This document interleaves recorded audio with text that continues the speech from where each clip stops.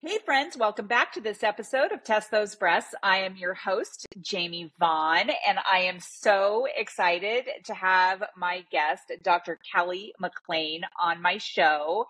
And Kelly, Dr. McLean, is a surgical oncologist specializing in breast cancer and melanoma.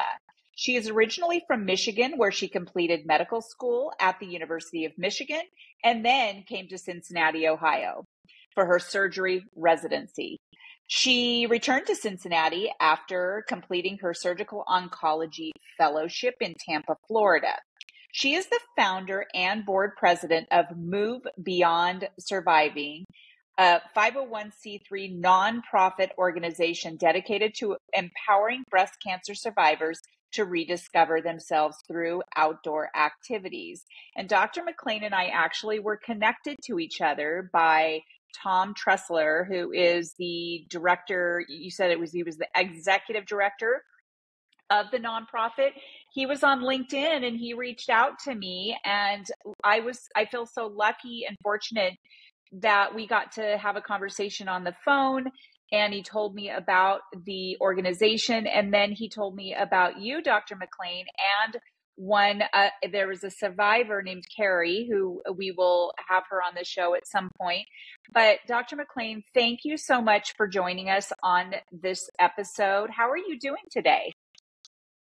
Good. Thank you. Thank you for having me and giving us the opportunity to talk about Move Beyond Surviving. Well, I have a real soft spot, obviously, in my heart for breast cancer survivors and patients. And I also have a soft spot in my heart for nonprofits like yours. Mine just became a nonprofit, and I'm so inspired by you and your program. And and we'll talk about your program in a little bit. But first, I want to know if you can share with the audience who Kelly McLean is, first and foremost, aside from your professional world. My professional world takes up a lot of time, but in my spare time, the couple of things that I like to do is I do like to be outdoors. I like to do all sorts of outdoor activities. Water activities, particularly kayaking, is my favorite.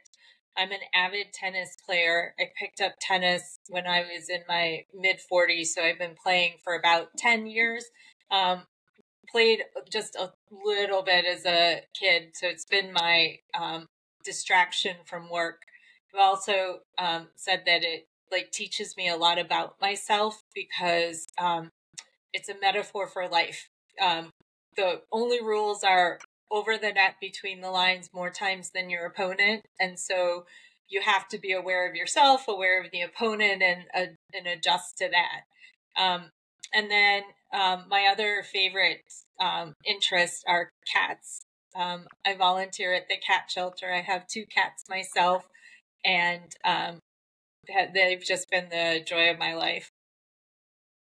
Love it. Yeah. So I already know that I like you because you're an animal person. So I am too. We have a couple of German Shepherds, and they just fill my heart. Oh, and so like you with cats.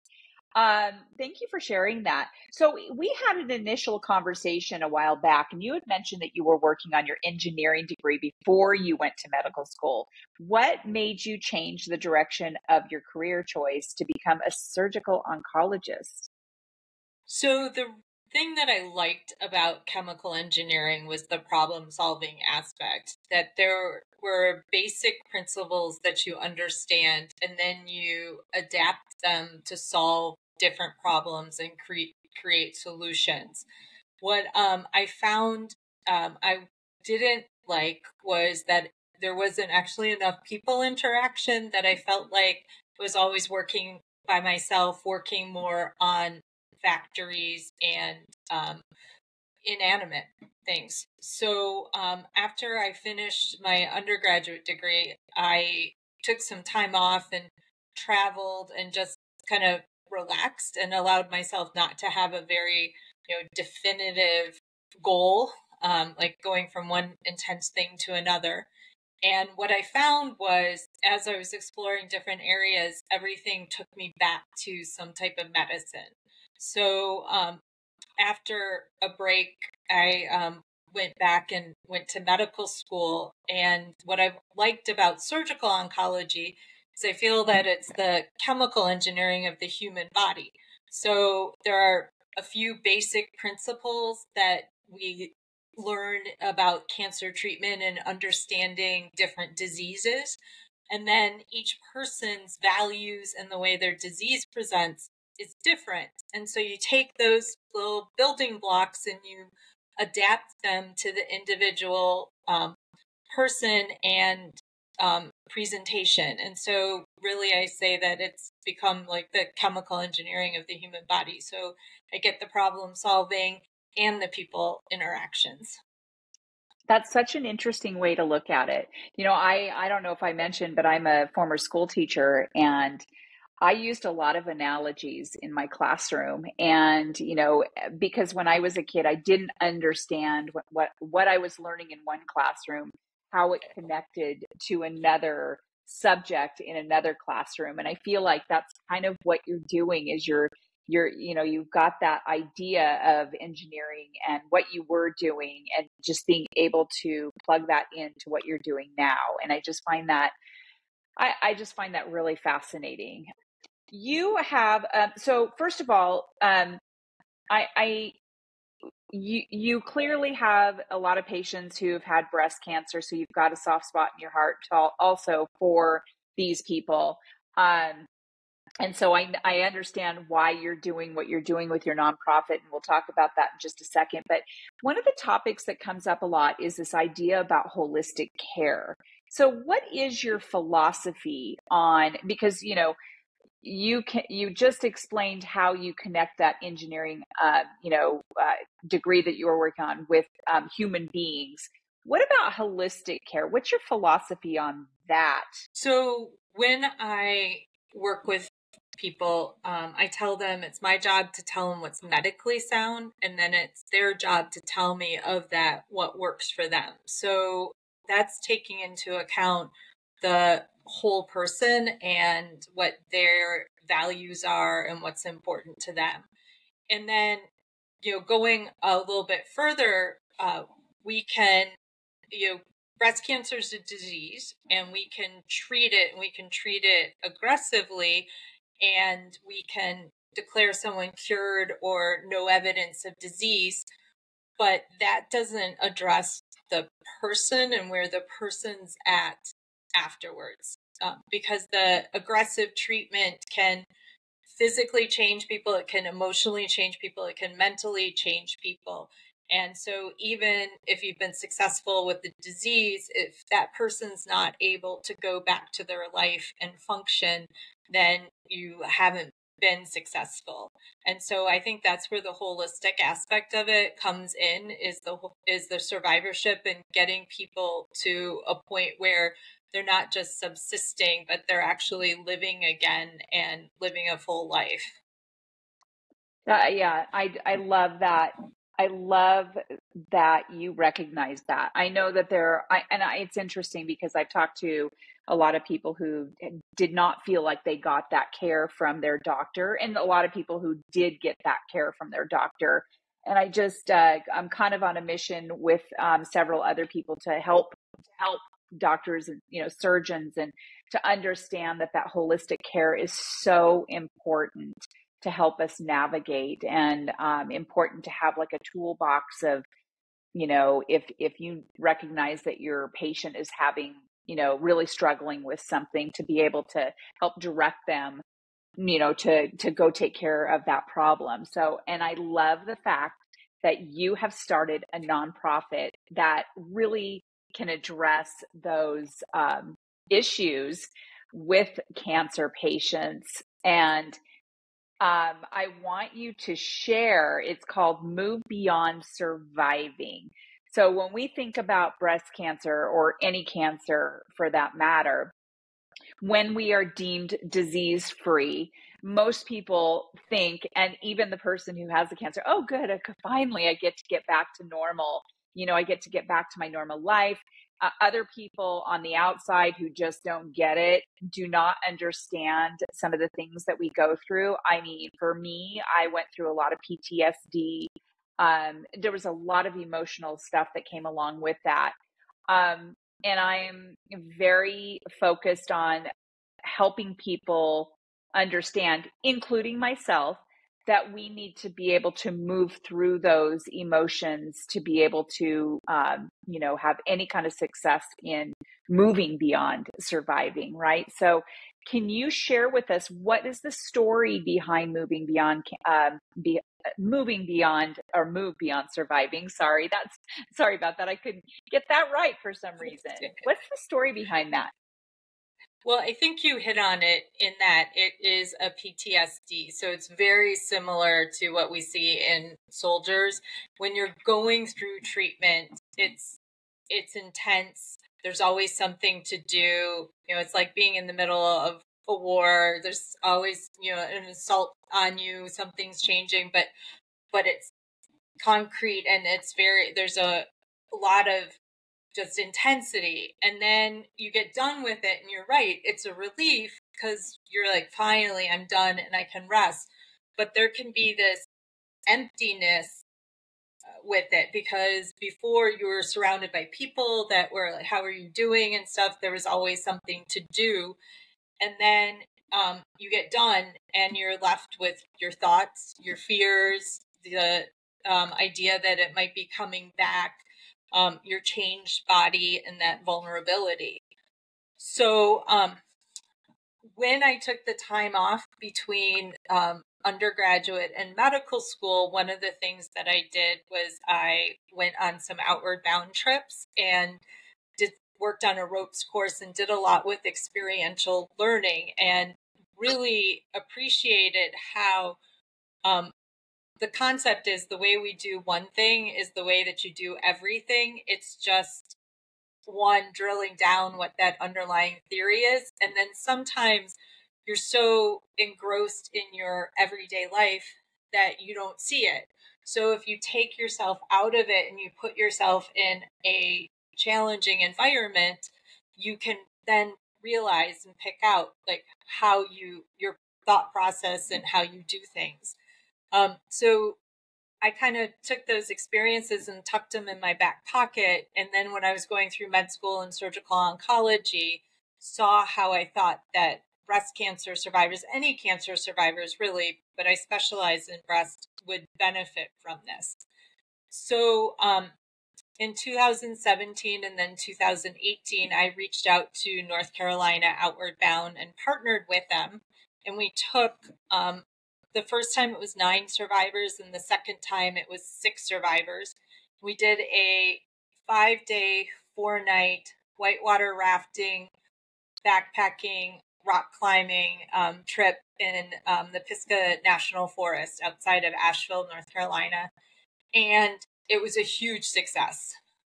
People just came away from it transformed. We had different challenges that would address like how someone works by themselves, how they work in a group, how they solicit help, different things. And I mean, and it's so simple because one of the beauties of it was actually just taking people out of their home environment and just putting them in peaceful nature where they could disconnect from the world and all the expectations and the pressures, and then reconnect with themselves and just kind of rediscover where they were at and what they could do. And then we created a safe and supportive environment so that people could test out things, because like you have neuropathy and you might not be able to feel things, or your feet might hurt and you might be concerned that you couldn't carry a backpack. But that's the expectation. Everyone knows you're going through it. People have been through some version of it, and just allowed people to try things out and fail or succeed or accomplish to whatever degree and try it again. So after those 2 trips, huge success, but we had, I had 2 insights. One, I was not going to be able to keep funding it myself. And 2, that as great as the 5-day adventures were, they were intimidating and not accessible for everyone. Oh, So yeah. that's where the concept of creating the nonprofit that had, half day, day long outings that would be more accessible for people, both from a lifestyle and a physical performance accessibility. And so in June of 2022, we got our 501c3 status and officially became a nonprofit. Do you remember what day it was? I don't remember what date, but I do remember, because you were talking about, I do remember getting the mail and seeing the letter in the mail. Yeah. Well, I was diagnosed. So I had my retirement party. I had a huge retirement party on the 4th of June. And on the 11th of June, I was told I had breast cancer. 2022, 1 week later. So June of 2022 is very, very significant to me. So something happened to me. You got your nonprofit, which is really cool. I love the fact that you do this, because when I got diagnosed and found out what I had to do and get whatever treatments I had to have the chemos and the medications every 3 weeks. I told my husband, I said, look, I want to go camping on the 3rd week of every single treatment that we have. I want to go to a different place so that I can get out into nature, because that's one of my favorite things to do. Our favorite things to do is to go camping with our dogs. And so that's what we did. That was something that I got to look forward to. Got the treatment, feel like crazy ick the first week, a little bit better the next week. And then by the 3rd week, I was feeling a lot more normal, if you will. And so we went out camping every single time, and we went on little hikes and things like that. He was really good at getting me, to go walking and things. So I'm very much into using nature to help us with our mental health and our PTSD, all of that stuff. So now your excursions, how do people get involved with this? Yeah, so we try and have one outing a month. So again, we're a year and a half old, and we've started by, so first of all, we partner with Miami University's Outdoor Pursuit Center, and this is key because just like I partnered with North Carolina Outward Bound, we're not reinventing the wheel. We are not the technical experts. We work with people that this is what they do. So that's all part of creating that safe and supportive environment where we have people that, know the safety aspect, know the wilderness medicine and everything. So we've started where we'll choose a date and an activity that's kind of appropriate for the season. And we open it up and we announce it on our webpage and our Facebook page. And then there's a certain number of openings and people can sign up for them. There's always a wait list. So if someone backs out or can't go once they've signed up, then we contact the wait list. So in general, the events are open to anyone of any stage, any age, as long as they're at a stable part in their treatment. And the events are free to any breast cancer survivor. We do ask for a $25 deposit, which is refundable as long as you attend the event. And it's just a way of getting people to have skin in the game as opposed to just, signing up and then not showing up or things that takes away from other people. Fair enough. So right now, like I said, we have about one event a month, and we've only had one event open at a time. As we get more mature and get more funding and more outreach, we'd like to have more than one event open at a time so that people could go to our website and say, oh, I'm interested in doing that, and those dates work for me. And so that they could, sign up with a little bit more options. the other thing that we want to do is we try and create all of the events to address people at different levels of physical ability so that people can participate to whatever degree they want and that there's like an out for them or they can go at their own pace. But definitely with, wider age ranges and wider physical differences, our goal is to have easier, different levels of events that may challenge people more or less. So that's our vision, but we're not there yet. Yeah, well, just keep on climbing that hill and yeah. reach. That's a great goal. Baby steps. And I feel like you probably think about this a lot and where you want to see it go, because of the success it's had. How many people would you say have participated since the inception? Yeah, so each event has anywhere from 10 to 20 people, and we do get some overlap, but I would say that we're getting probably 50% new people and 50% alumni. And like I said, since we've been around for, let's say, 18 months, so I don't know, let's say maybe 150. That's probably an overstatement, but probably 100 different people. Tom would definitely, he'd know all those stats. And he'd be like, and we've had people come down from Michigan and Indiana and Columbus. So, I mean, we're open to, we base things around Cincinnati and Oxford, which is where Miami University is. So everything is meant to be accessible from Cincinnati, but if you can get to the area, you don't have to be from the Cincinnati area. It's open to anyone. I think that would be a really fun girls trip to do. Get all your girlfriends together who are in their survival mode and do something like this together. How fun.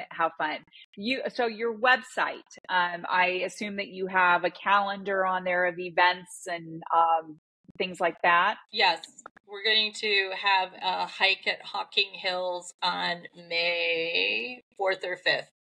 Forget which date. That's our next event. We're doing a couple of, it is, I can tell you. 4th is on a Saturday. I know that because that's Kentucky Derby Day. And it's May the 4th be with you. Yeah, it is. It's May 4th. It's that Saturday. Perfect. Yeah. Oh, so how long are the hikes? So this one is going to be about 5 miles with an option out at about 3. Okay. Very cool. Do you still do overnight backpacking at all? We haven't. We have not gotten back to Outward Bound to do the longer trips, but we want to do weekend trips, and we want to do that once we're more established. Oh my gosh. See, I just know I would love that. I'm a backpacker too. I'm not an avid backpacker, but I do have a really nice backpack, and my husband and I, along with some friends, backpacked the whole Ruby Crest Trail. I don't know if you're familiar with the Ruby Mountains, but it was 37 miles of up and down these passes, and it was really, really challenging. And I know that those kinds of things are really good for people who are struggling because it's just that challenge and being successful in making it happen. My husband and I actually really had to push each other to get from one place to the other the whole way. We were out for about 4 days. And I just remember feeling so good, sore, but really good, especially mentally when we finished. We thought that was such a great, accomplishment, I guess. And it was really good for our marriage too. We just discovered things about each other. you can make or break your marriage, It's right? yeah. No, but we did a really good job. And that was the last one I had been on. And that was in the summer of 2021. And then, of course, the next summer I was diagnosed with the cancer. And so we have a plan to go over Sonora Pass this summer with those same friends. So I'm actually kind of training to be able to Yeah. do that again. So, okay. So, I think that it's so one of the beauties of the long trips is it's so rare nowadays for us to be able to completely disconnect. I mean, phones were like always in contact. And so, 4 days without any kind of contact is amazing. And it really does do a lot for, if you can bring yourself to do it, it really does do a lot for the soul. it does. Yeah, we didn't have any service. I think at a couple of points we would check and we would see, we might get a little message here and there, but to actually send something to someone or whatever. So we mainly used our phones for pictures. That's what we did. We took a lot Yeah. of amazing pictures. And then when we got back, it was, and you're right. I mean, we are also in the business of busyness and being on social media, and it is so difficult for people to disconnect at times, and to be able to do that. And it drives people crazy sometimes, but I think that in the end, it makes them feel better once they get over that initial, oh my God, I want to get on social media or Yeah, texting or exactly. whatever. So I want to leave our audience with, what kind of advice would you give to, I always ask people, well, I guess with you with survivorship, what advice would you give to somebody, a breast cancer survivor that is really, really struggling in their survivorship? Yeah, I would say to reach out. Reach out to the program where you were treated, reach out to community resources, reach out to, anyone that you know that might have gone through it, because 1 in 8 women will get breast cancer. So there are a lot of people out there that have had breast cancer and gone through this. And while, again, everyone's experience is their own, there are a lot of similarities, and you're not alone. And you'd be amazed at, once you start talking to people, how similar and how common these feelings are. And so some Yeah. people are like, some people say, oh, I don't like peer support groups. I don't want to sit around and talk about things. But it's amazing one-on-one, or just when you start talking to people, you realize what you're going through, and you realize that it's not unusual. I love that you just said that, because that is one of my main missions, and that's one huge piece of advice I give to people is when they're even diagnosed, is to plug yourself in to the community. I had a friend of mine when I was first diagnosed. They told me that this was the sisterhood of all sisterhoods, and she was so right. I'm very open with my feelings. I am very open. I don't sugarcoat anything. And I want people to know, I want people to be aware, even especially for people too, who've never even been diagnosed, because I feel like if we are more armed with knowledge, knowing that there's 1 in 8 women, right? If we are more armed with knowledge before we ever even get diagnosed, God forbid if you do, you'll know so much more, and you will have the resources that you need when you hear those words, and being able to reach out to community at any given level of where you are in your cancer journey and in your survivorship as well. It is amazing how many people I've talked to who said, I never talked to anybody about it. And I don't know whether that is because how they were raised. I know that in modern day, we talk about things, right? I'm fine with telling people I still go to therapy. I mean, there's so many people who are so open about that, but I know that in other generations, these things were very, very hush hush and people didn't talk about it. We didn't know that Aunt Sally even had breast cancer or, but now, with, these last couple, the generation now, people like me, people like you, like we talk about these things. You being a doctor that deals with breast cancer patients, you hear stories all the time. So we know that these resources are out there. And I just really appreciate the fact that you have such a caring heart, that you had this idea that has come to fruition. And obviously there's more that you want to do with it, kind of like with me and my nonprofit. I've got such big ideas. And I lay awake at night going, oh my God, I need to do this. I need to do that. But I just think it's great that there are programs out there for people in their survivorship. So thank you for that. Is Yeah. there anything you would like to leave us with? No. No, actually, I mean, I think we covered a lot of the key points of it. And it's just such a shame. It affects so many people that people, we just need, and it affects people in their prime of their lives. It affects people at all different ages. And so we just can't afford to not have so many people, not functioning or not being their best, because there's so much that they can give and bring and still live. So I think it's fabulous that we've gotten to this point where people are living and surviving. So that's a win. And now we just have to help people be able to live and not just subsist.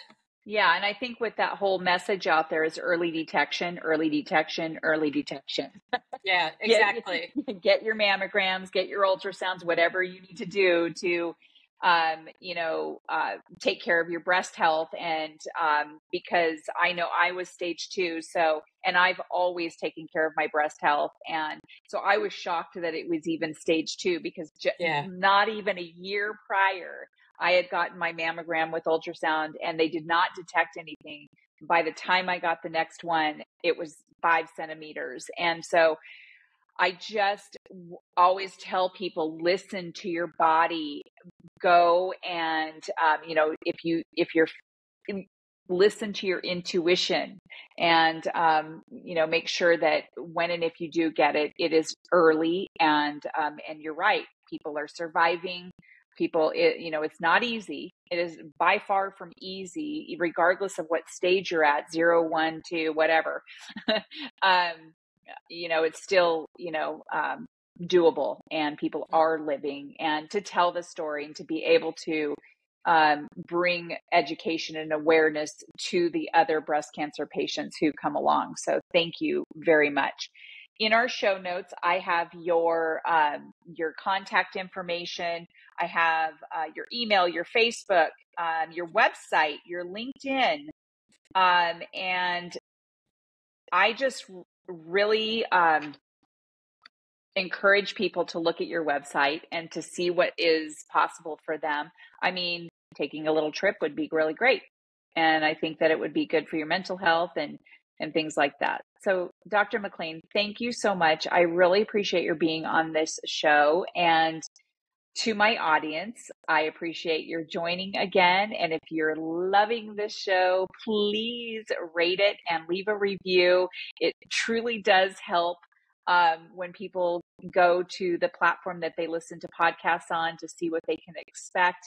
And so I leave you with, thank you for joining us again. And we will see you next time on the next episode of Test Those Breasts. Bye for now.